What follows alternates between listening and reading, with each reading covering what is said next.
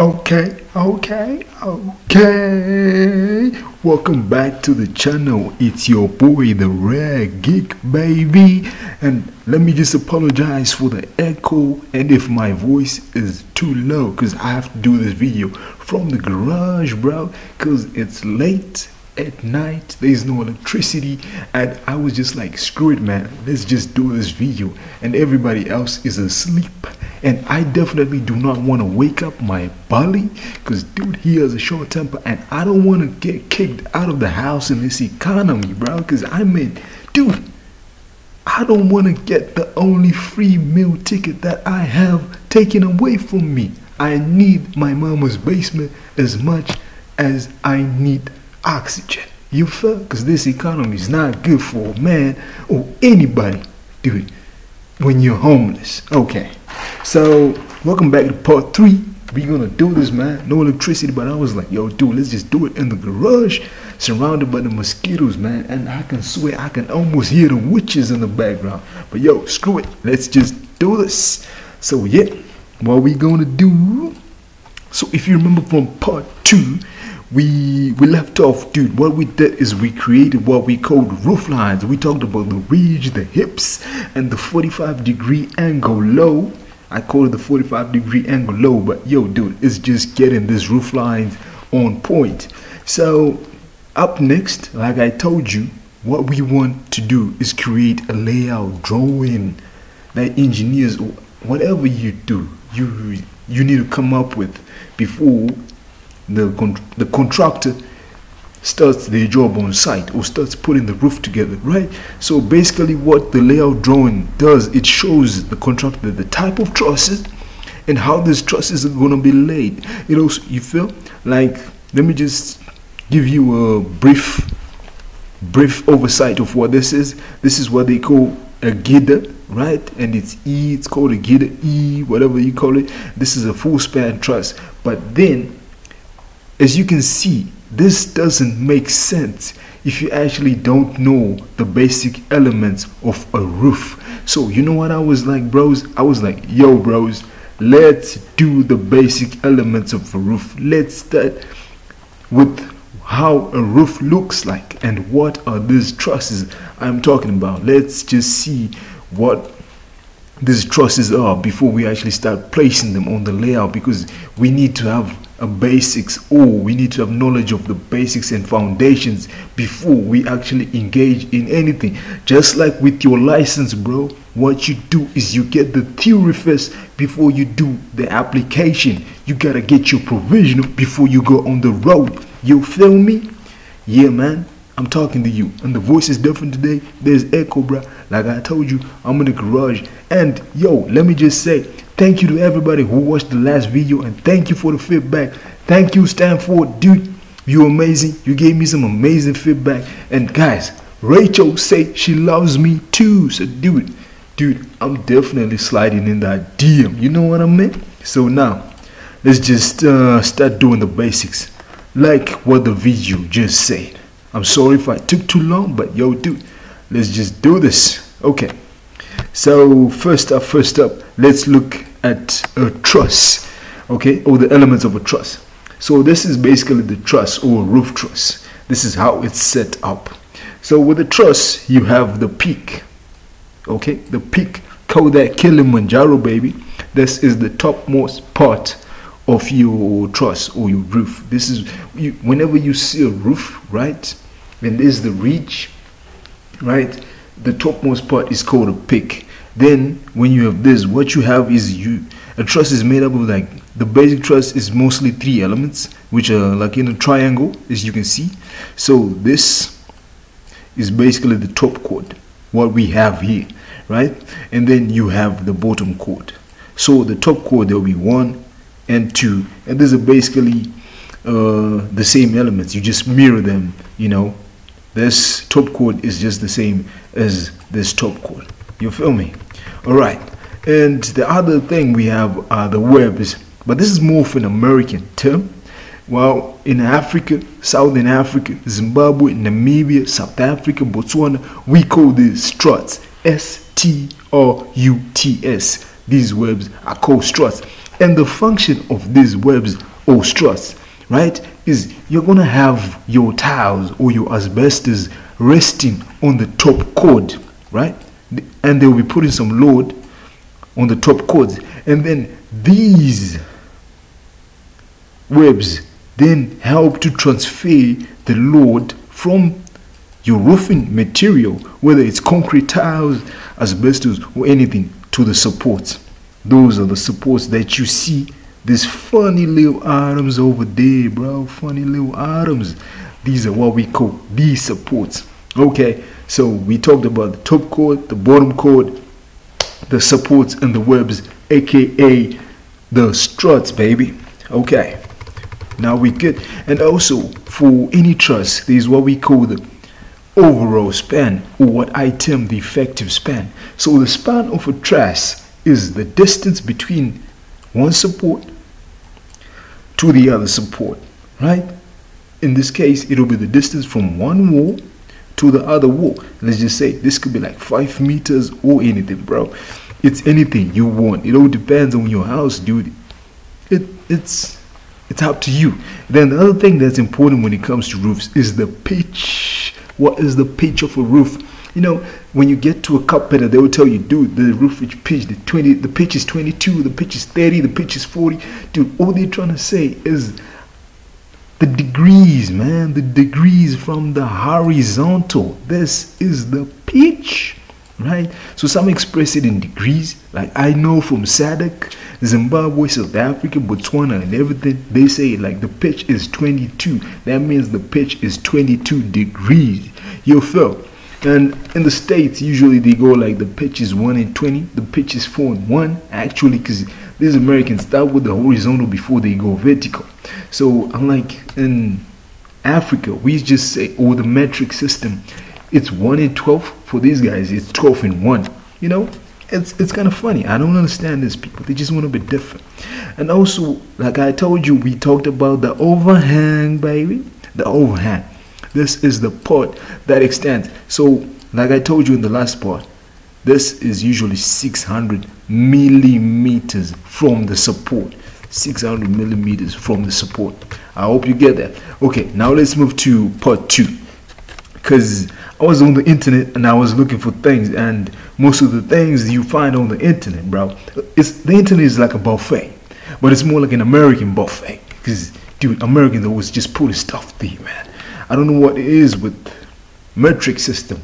Yo, people don't want to share information. Africans, Europeans, I don't know what's wrong with you, bro. We gotta start sharing this information. So this is what they call the layout drawing. So you'll find African layouts are more complicated than American layouts, right? With Americans, they like to simplify shit. I don't know.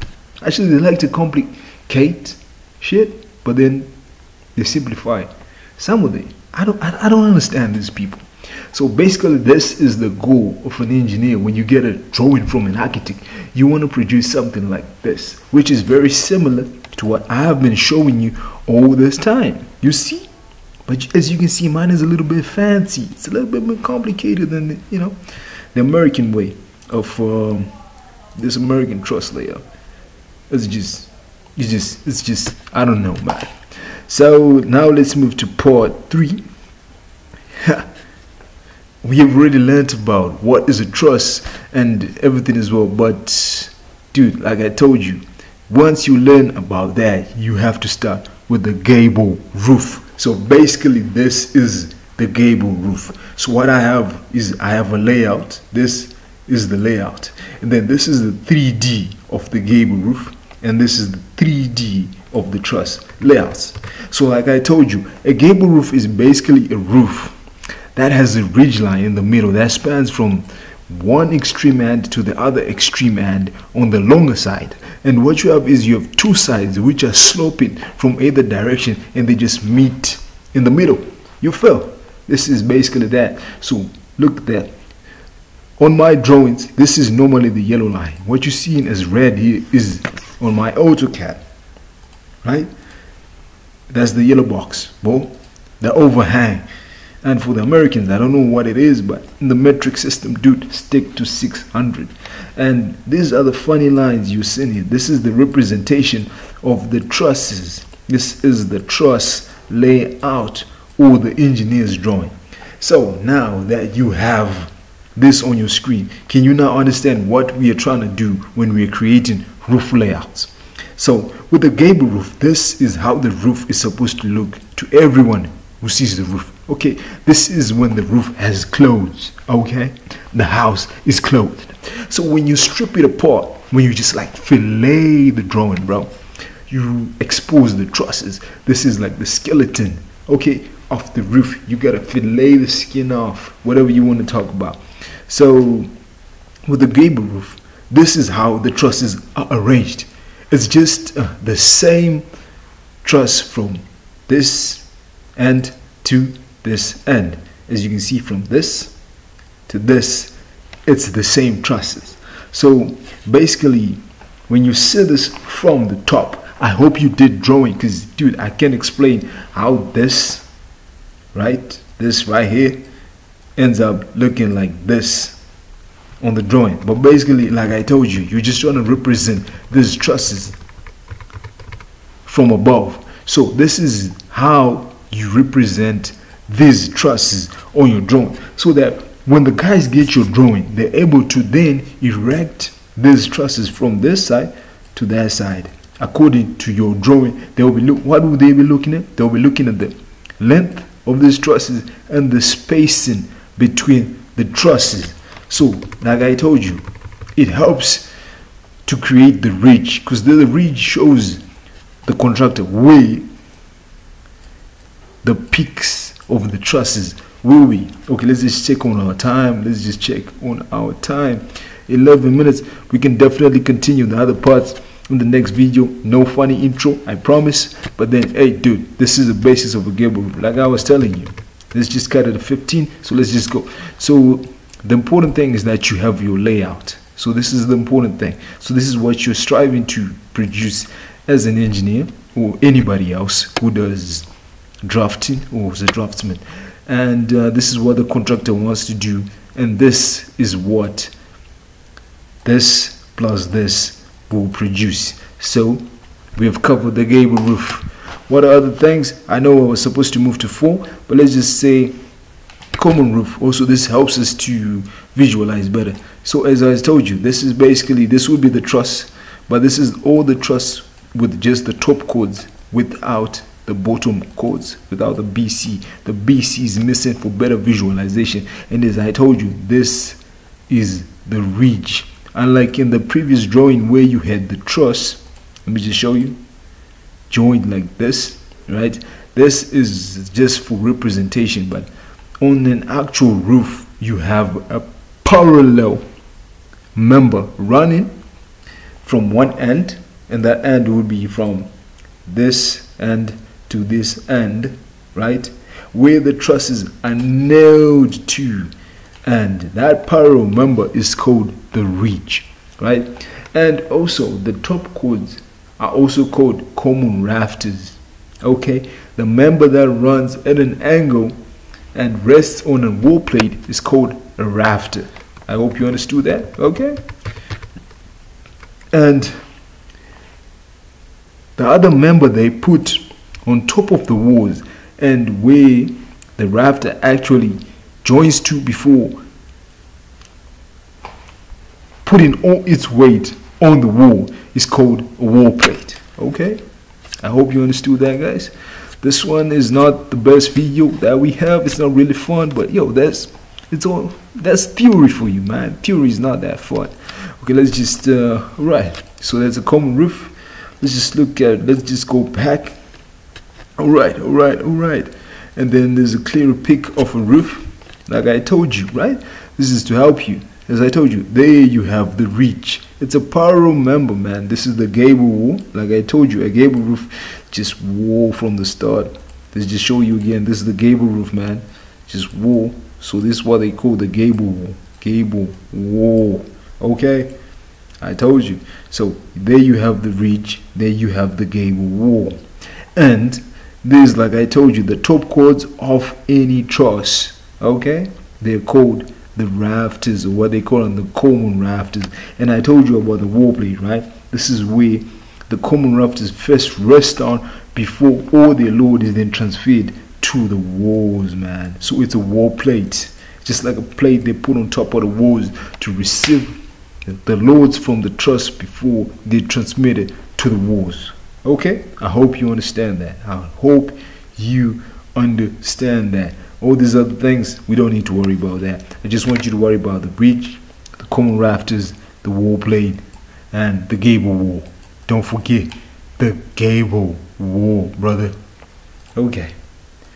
And okay, we got that down. And also the gable roof, like I told you, rafter line, the rise, bro, the rise. This is the distance from the peak to the bottom chord. As you can see, that is the rise.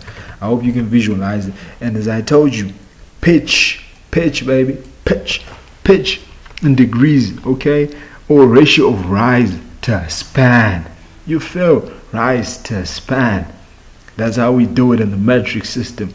But you know, these Americans do it like span to rise. I don't understand these guys. But dude, I understand Americans. You guys are amazing. Okay, I won't be speaking like this if we waiting for yo guys, because your lingo is amazing. Okay, let's just check. All right, so 16 minutes. We gotta cut the video and then just do it in part 2, man. I don't want to have your attention span cut out. So thank you, man. Just watch out for part 2. I'm doing it right after this one.